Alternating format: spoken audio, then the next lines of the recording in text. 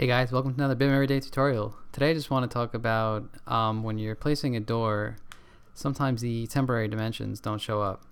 So, for example, if I place a door in this wall here, you can see that the temporary dimensions show up here, and if I put them here as well.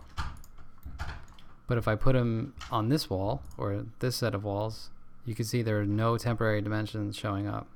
They're here, but they're not on this wall or this wall. So what gives? The reason for that is this wall is slightly off 90 degrees. So if I go to my dimensions and do angular, if I measure this and this, it's 90 degrees. If I want to measure this and this wall, it's also 90 degrees. However, it's rounding to the hundredth place. So if I select the wall, you can see that the dimension is now clickable. And when I click on it, you can see it's 89.997. So this very slight askew is throwing off the temporary dimensions.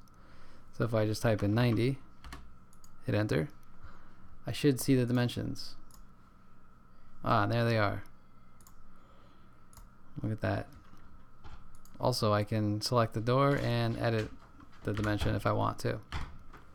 So I hope this helps, and if you liked the video, be sure to subscribe. Thanks.